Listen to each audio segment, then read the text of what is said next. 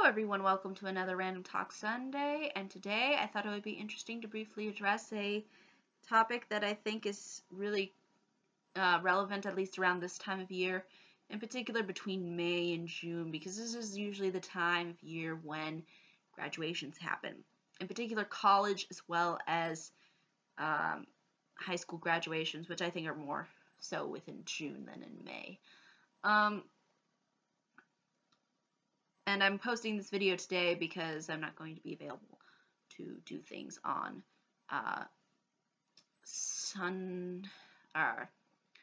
Sunday. So without further ado, let me address this topic. Graduation.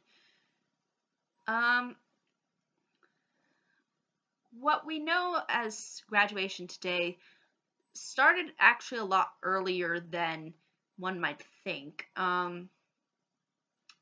For example, it sort of started within England, actually, Oxford University to be exact, in 1432. This is supposed to be sort of considered the first kind of ceremony that was technically graduation and was sort of academic centered. And basically back then the ceremony involved bachelors delivering a sermon in Latin. So a lot of what we know as education back then was primarily learning about religion and things like that. They did have sciences and arts and things like that, but religion was a big factor within the educational system at the time. Also, the gowns. If you notice the gowns that people wear throughout graduation, in particular the professors and the dean or whoever's principal, etc. You'll notice how those are different from the people who are graduating. And that's because way back in the day, back in those times in England, these kinds of garments were used to emphasize sort of the ranking, and the ranking was often usually through sort of the church order. So you would have people who were a higher level wearing this kind of a uniform, and then other people wearing this kind of a uniform. So it indicated, sort of their status. So over the years, we see how eventually graduation carried over into the United States, and it became fairly commercial. I mean, we have like teddy bears and class rings and all this extra stuff given to us sometimes on graduation. And also, the song that actually comes from graduation became was originated from England, hence sort of where the beginnings of graduation started. And the song that you hear on graduation, the da da da da don don, is called Pomp and Circumstances, which did originate from England. And again, I can't emphasize this more. Like the garments that you see within the United States, they're similar to the ones within England, and it's the same with this graduation song. It carried over to the United States because a lot of culture within England was carried over to the United States. I mean, heck, we borrowed the language. It only makes sense that we would borrow these kinds of traditions and still have them. And the interesting thing too is you might be wondering, what does the pointy hat mean? As far as someone who's just graduating, like, what's this garment? Like, what? This is just so weird. Why are we wearing a pointy hat? Well, there's tons of different theories on this. The most interesting one that I managed to find was that it's like a book. So it's square because it's the shape of a book, and you know how the tassel is like in the middle or something. You know, it kind of resembles sort of a bookmark, you know. And you know, you think square, like book, means education, whatnot. So that was the theory that made the most sense to me, but there's still no confirmation onto where exactly that kind of originated. It's very bizarre and unusual. Like, I mean, I find it very.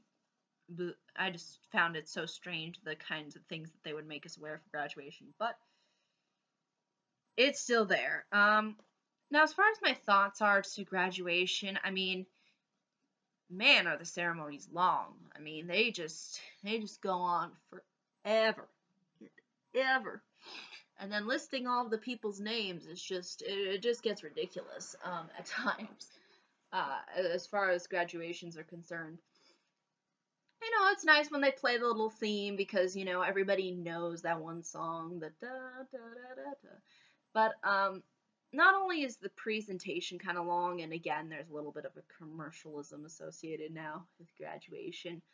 Um, but uh, it's also one of those things where, um, you know, you on the one hand you feel like you've accomplished something, and then on the other hand you sort of feel like you already accomplished something without the ceremony, you know.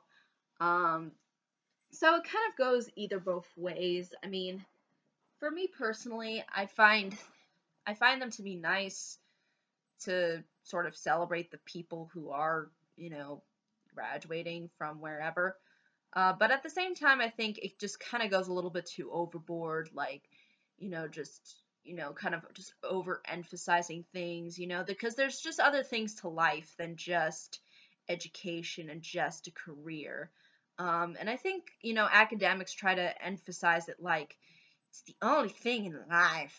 And it's like, education's so important and blah, blah, blah, blah, blah. And to me, it's like, okay, it's a part of life, yes. Yes, educating yourself's a part of life. And, you know, having educational accomplishments, yes, is part of your life. But at the same time, it's not everything. Um, you know, and careers and whatnot, you know, it's like they'll, you know, jobs are gonna come and go. It's just a part of how the economy works. So, I mean, I feel like that there's just this huge emphasis on it, um, and I just don't treat it with that same amount of emphasis.